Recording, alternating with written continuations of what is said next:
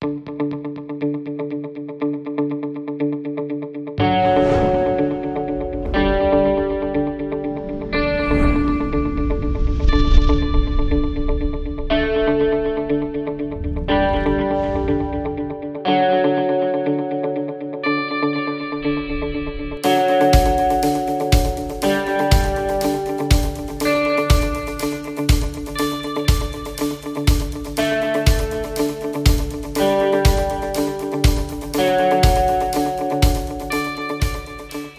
there, my name is Professor Glen Bright and I'm the academic leader of mechanical engineering. Welcome to our technology bus demonstration. The aim of the project is to develop a 10-seater technology human-powered bus. The reason why you're seeing it today is to showcase it to the public who have come down to enjoy the bus, to have a look at and see what our engineers can achieve as part of an integrated transportation system which we want to propose to the municipality of Durban or eThekwini.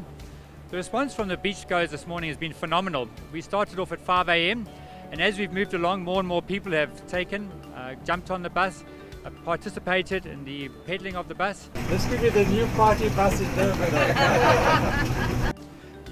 The way this could fit into our city is that we want to remove the congestion from the inner city. So we anticipate this vehicle moving around bus stop to bus stop in the inner city where people can hop on, hop off as it's going around.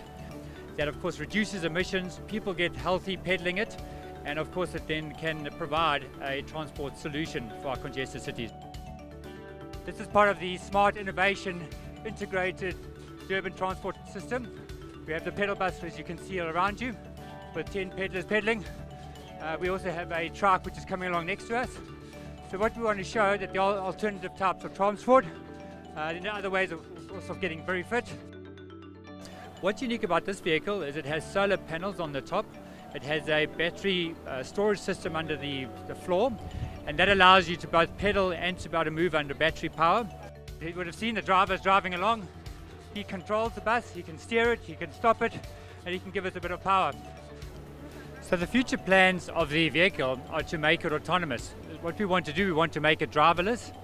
This would have navigation guidance system on it, it will also have beacon system on it, and of course thereby we're having an autonomous system.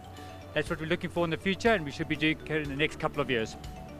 This is an example of a great project for young people who want to get involved in mechanical engineering. Essentially what you have behind us is all the aspects that are involved in terms of design, in terms of your rotational kinematics, in terms of all your assembly and manufacture. So for young people who want to get involved in mechanical engineering, you can see what we can produce behind me, and of course this bodes well for the future of mechanical engineering as we go for green technology, low emissions, and of course looking for a nice healthy lifestyle. Is everyone on? All the seats taken? Okay, 3, 2, 1, let's pedal! So how fast are we going? How fast are we going? UKZN is inspiring greatness!